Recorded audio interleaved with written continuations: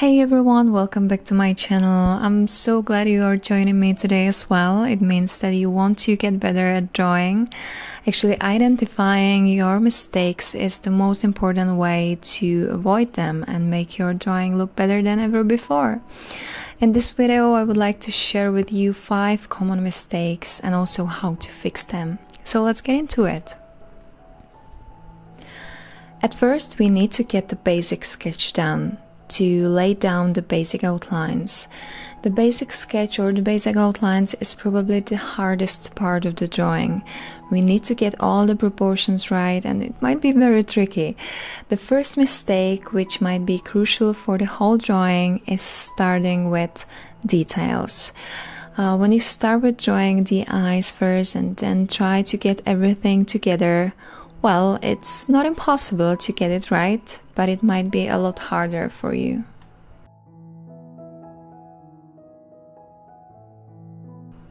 As you can see in this portrait, I started with the largest part, the outline of all of the head, including the volume of the hair. It looks a little like an asymmetrical potato, but believe me, this potato will help me drawing all of the beauty of hers. I start drawing the very basic shape of the head, then slowly go over and redefine it into actual shape of her chin, cheeks, the forehead, the hair, the neck, and so on, depending on what you or who you're drawing. After getting the largest shape, I recommend you to get into the smaller parts and the features in her face. Which leads me to the second mistake, and that is using no guidelines to draw the right proportions and placement of the facial parts. Of course, you can draw freehand sketches perfectly without using guidelines, but it takes some practice, and before you get everything into your hands, it is much easier and much faster using guidelines for it. There are so many types of guidelines you can use, and it is totally up to you what fits you the most. In my case, I like to create these lines to indicate the placement of the eyes, with eyebrows, the nose, the lips, and the hair.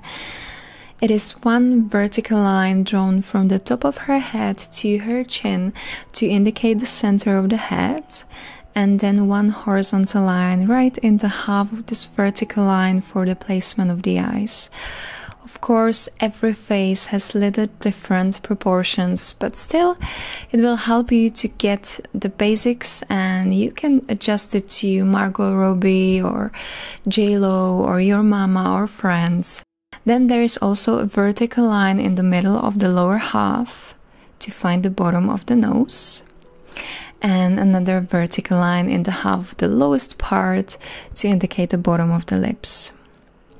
The hairline usually lies in the first quarter of the head.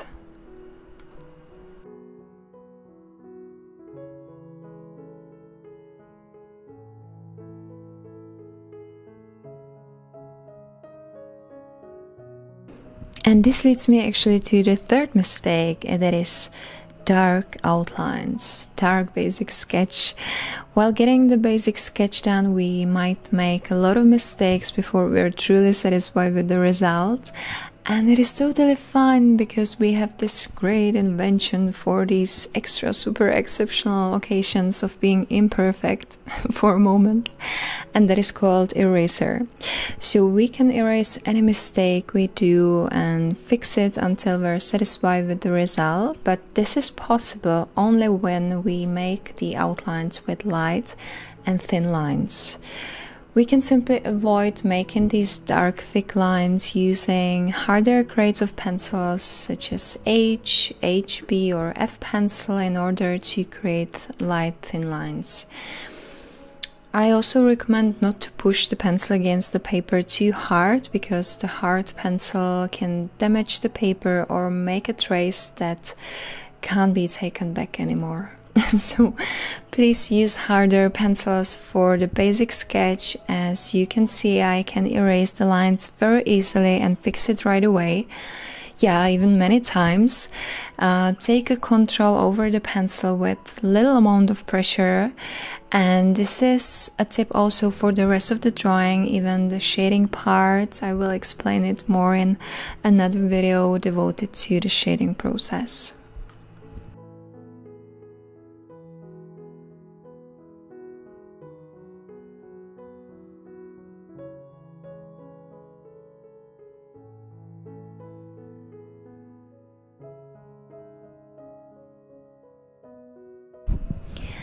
And we can get to the fourth mistake, that is using no reference for drawing.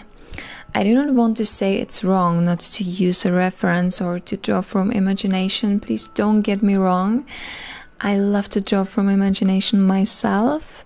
What I mean to say is that it's much better to use a reference when you're a beginner and you're trying to draw a portrait of someone, but you do not have all the proportion in your eye yet. So no worries, we will get there. But for now, we can try it with a reference photo. It doesn't have to be a photograph. You can draw a live object too. The important part is to observe. Before you try to recreate those things and people or plants or whatever by yourself, it is always much better to get to know them, at least how they look like. You do not have to copy those references, but they will serve you as a guide to learn more about the shapes and the proportions and the light and the shadows. And then when you get it into your memory, you can try to draw even without the reference.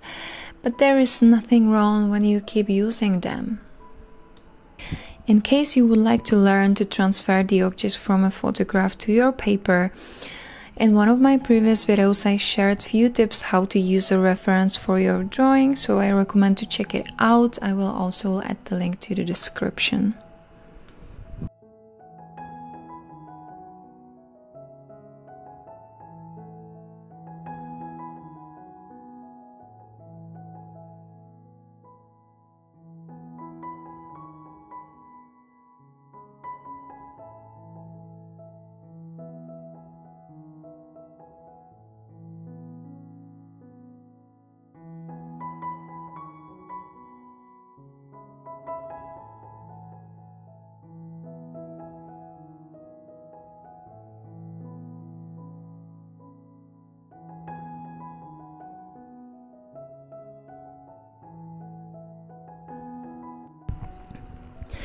And the last mistake, there are actually much more mistakes we can talk about, but I would like to give you some time to process these 5, so let's try to fix these 5 and we'll keep the other mistakes for another video, okay?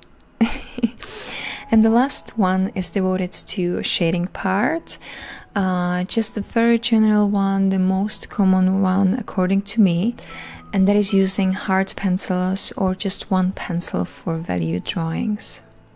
In this portrait, I'm using more grades of pencils, from F pencil to 4B pencil, from hard to soft grades. I will make a special video about the shading part, but very briefly. As I said before, the F pencil is great for the basic sketch, the basic outlines, and for the very light values. Then I use 2B or 3B pencil for the midtones and the light values or the light shadows. And this drawing, it is the most of the values, as you can see. And 4B pencil for the darkest parts, especially the darkest parts in her eyes, the nostrils, the shadow under her lips. And that is actually because it is a drawing with quite light values. Usually I use also 6B pencil or even a black colored pencil for the darkest parts, the darkest shadows.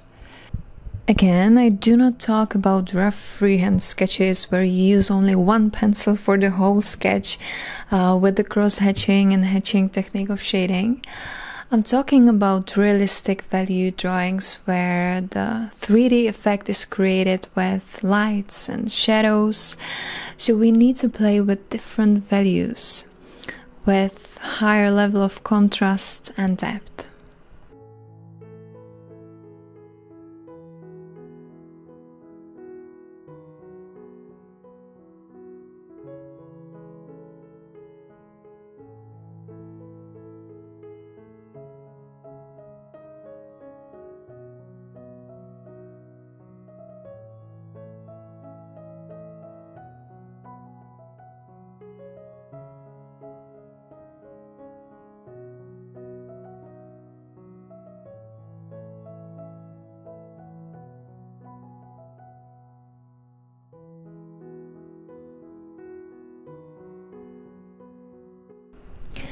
So that is all for me for today. I hope this video was helpful for you. In case you want to learn to draw with me or you want to simply support my work, I would be very happy if you consider becoming part of my Patreon family. The link is in the description and in the end of this video as well. Yeah, if it was helpful, please give it a thumbs up. Also share it with your art friends. In case you want me to make more of these videos or you would like to share your own mistakes, struggles and experience, let me know in the comments. I would like to hear from you. Of course, do not forget to subscribe and hit the bell icon so you won't miss any of my new videos. And I will see you in my next video. Bye!